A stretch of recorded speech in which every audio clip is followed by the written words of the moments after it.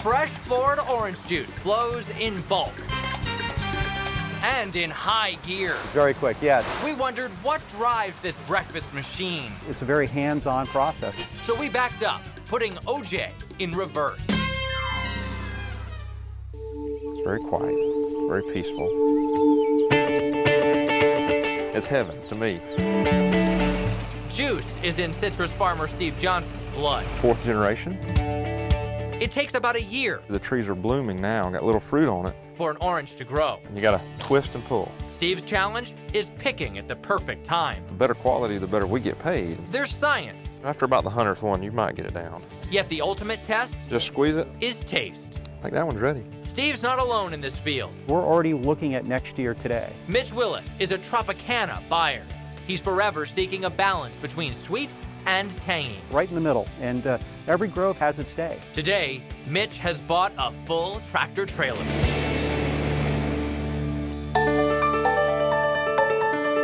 Tropicana's plant is 30 miles west, and it's a race. After you pick an orange, it doesn't improve in quality. Fully loaded trucks roll in nonstop, 24 hours a day. We were amazed to learn that each trailer contains more than 120,000 oranges. Roger Hernandez greets 350 trucks a day. We're ready to go. Hydraulics hoist each trailer. Let's grab it right now. Unloading unleashes this hypnotic waterfall of fruit. They're round, so they roll. See all those green oranges? We wondered if they'll sour tomorrow's jug. Juice fruit grows differently. Manufacturing boss Bill Polton assures us green and orange are equally ripe. Even though it's green, identical on the inside. Next, workers remove rotten rejects. Chosen ones drop into thundering industrial orange juicers. A remnant reveals a precision cut. They're perfectly sliced in half. Each orange is squeezed 7 times in just 1.7 seconds. Your home juicer operates exactly the same as Tropicana's. Our processes aren't that different. It's just we do it 42 million times a day. Since Tropicana makes 100% juice, the pipeline's next stop is bottling.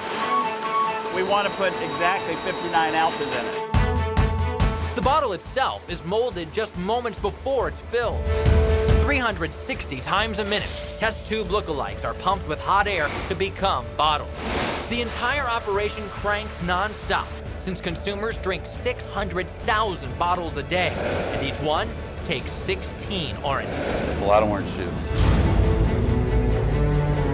Before a single drop leaves Florida, it passes through the aromatics. a boardroom. We want to make sure that it's fresh. A panel of plant employees taste tests the final product. Each one of us will score individually This scene, a daily routine. throughout the day.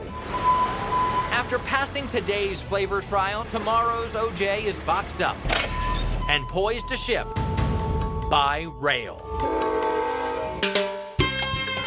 5 days a week, a taste of the tropics travels north, then west Jersey City and Cincinnati and Los Angeles. on the Tropicana Juice Train. Today's train consists of 31 rail cars. For freshness, every long haul is refrigerated, and every car is tracked by satellite. It is real time. Tropicana's command center can even remotely monitor the AC. If we see a unit go down, then we're able to respond to that. All aboard this train will be at someone's home inside of a week. This is a big part of Tropicana's heritage. It's only one ingredient. 100% Florida orange juice. Still, it takes time Grove to glass. and a dedicated team Incredible passion. of hundreds It does require a lot of people. to ensure your OJ It's an honor to be a part of it. is better than just okay. That's who we are, that's what we do. Chris Camora, Fox 13 News.